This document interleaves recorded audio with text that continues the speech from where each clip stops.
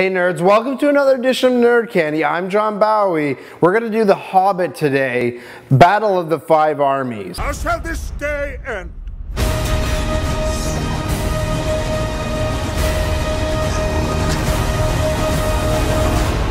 This movie continues from the last two movies, where it sets off with a bunch of dwarves and one lonely hobbit going and finally taking over that one mountain that they've been trying to claim since the start of the first two movies. This film, I find, takes us on many different connecting stories that all lead to this one overwhelmingly large battle at the end. But to be honest with you, I'm not sure I was a fan of every single storyline that they had. I felt some characters they created just to be plot tools, which is regular in most movies. But then I found what they tried to do was take their plot tools and give them their own storyline. So the problem that I have when writers try to do this is you're basically saying, hey, come pay your money to watch a bunch of tools. But anyways, guys, enough of a rant from me. The actors in this movie, as expected, they gave an extremely solid performance. Obviously, the scenery was just beautiful. I mean, it's shot in New Zealand. The scoring of the movie was obviously superb. I really can't say enough good things on the back end of this film. The last but not least thing I've got to say is Richard Armitage, otherwise known as Thorin Oakenshield. He was just a phenomenal actor. I felt in all the scenes he was in, he really carried and delivered the film. Don't get me wrong, everyone was really good, and you know, he was surrounded by a large, good cast, but when he was on screen, I felt he stole the show. He's a very talented actor. I would love to see him in other things than just